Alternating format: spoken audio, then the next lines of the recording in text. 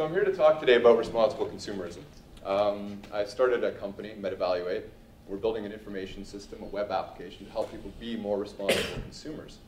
What does that mean? It means products that are more energy efficient, longer lasting, but it also means products that were made by better producers, more ethical producers. So it's really about self-determination, and it's about supporting a system of production that reflects your values.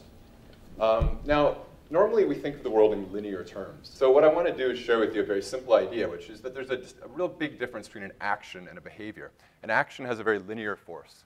Even a million individual actions still just exert a linear force. So all these acts of consumption by themselves aren't going to make a big difference. But a behavior has a kind of logic to it, and that's what can spread virally and create an exponential kind of force, a transformational force.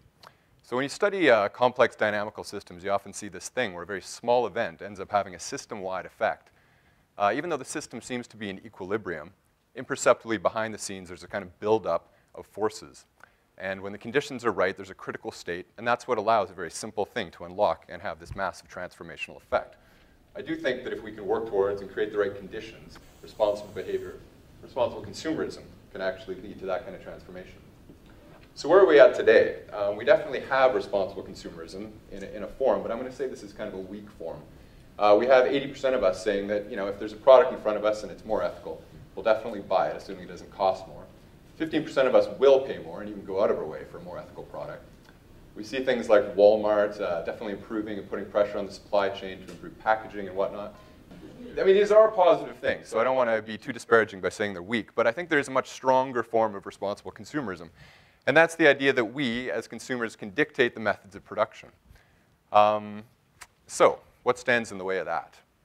Right now, the main problems I see are a lack of meaningful options. I mean, it's not that they're not out there, but they're certainly not apparent and not at the level of mass consumption. Also, there's greenwashing, which creates a lot of cynicism and kind of undermines this effort of responsible consumerism.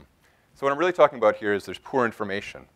And I think that's the first thing we have to address if we're going to set the conditions for responsible consumerism. So the first thing we can do, and this is collectively but individually, is develop domain expertise. Because every type of product is very specific. It's got a very specific use. We have to first understand what is that use. We have to be able to describe to consumers and communicate to them how to evaluate products so that they can think more clearly about them. And then the next thing we do is I think we communicate to them in a way of ceteris paribus, which is basically all other things remaining equal. I think it's counterproductive to differentiate between normal products and sustainable products. There's too much of a threshold and a tension there. I don't think it's necessary. I think the first thing we can do is just tell people, like, here are the best products to meet your needs. And of these, which are the most ethical? This is the 80% of the consumers I talked about earlier who really are the ones who shape our system of mass production. So if we can get them on board and say, this is the obvious choice, the ethical choice, that's going to exert a huge competitive pressure on manufacturers. And this is where really, the last point is that we have to take control of the talking points. Manufacturers and marketers have basically dominated the conversation for too long. And there's information out there that lets us see in behind the scenes of products, into the supply chains, and lets us make some really interesting observations about those.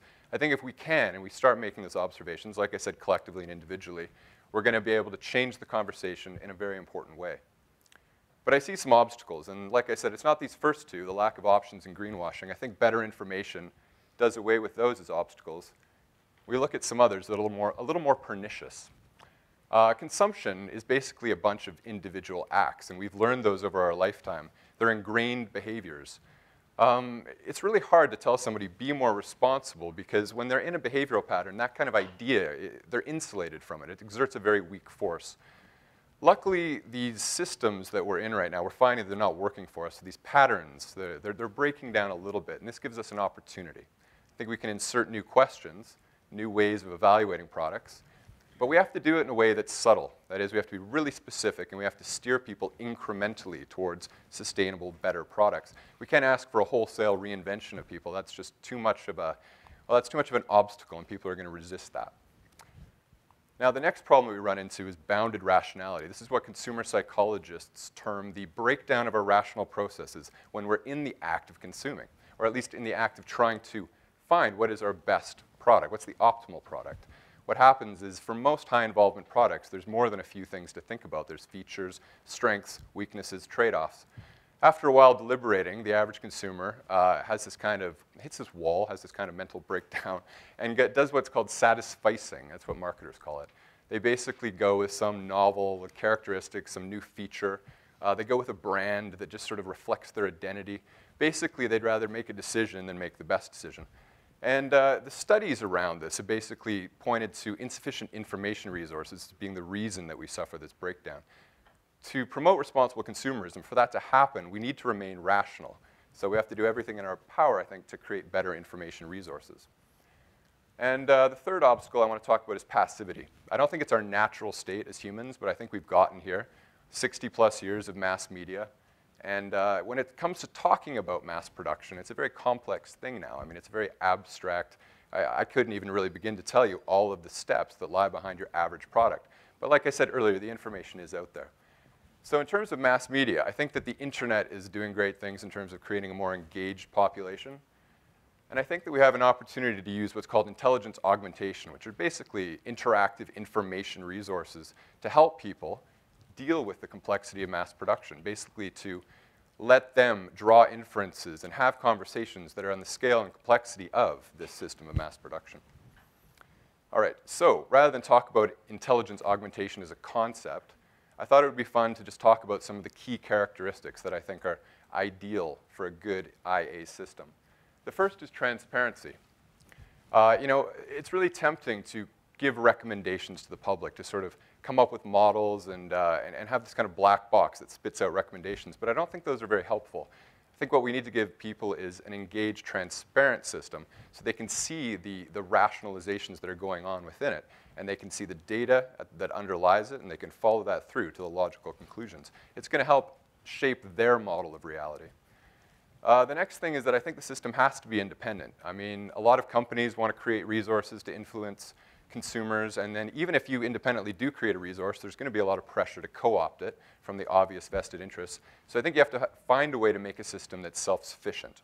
At the very least, think about how you're going to fund it before you build it. Okay, the next thing that it needs to be specific and organized. Now this is basically information architecture. This is really like the key component to intelligence augmentation. It means taking all these disconnected bits of data. When I talked earlier about these supply chains that are highly complex, taking all those disconnected bits and making a coherent picture out of them. It means sort of creating these fine-grained arguments and then organizing them into higher order arguments that allow for these conversations to happen. That's no mean feat, by the way, but it's definitely doable, and there's a lot of work in that. Now, the next thing I want to talk about is signals. Basically, a system that you build has to communicate. That is the use of it, the choices that are made within it. When one user does something, that's got to be communicated to all the other users in the system. And I don't think you should be creating signals that sort of denote a fixed state or a singular discrete choice. I think what you want to do is sort of frame them in terms of movement, velocity, and intention, because when those are shared by other users, that kind of creates like a virtual momentum. And that is the positive feedback kind of loops that a good system can create that allows for emergent behavior. And lastly, I don't think you can dictate the system too carefully. I mean, you can create the groundwork. Basically, the point of this talk is that what you're doing is setting conditions. And in this case, you can create an information system, but what it's going to do is it's going to find a community if it's any good. And really, it has to have the potential for the community to be able to take it and run with it, to evolve its form and its content. In conclusion, I guess I'd like to say that, you know, as a company, we've bitten off a very specific portion of this, just a few types of products. And there's thousands of products out there, and each one of them is going to take the development of domain expertise. It's going to require a huge effort to research the production and the supply chains. And then there's going to be a big effort to communicate that to people. But I definitely think it's worth it. I mean, even if it's just the conditions and you can't guarantee that responsible consumerism is going to emerge, I think it's more than worth the effort, because if it does emerge, I mean, I think that will be the key that will bring us to a place where we're actually adopting these new sustainable technologies.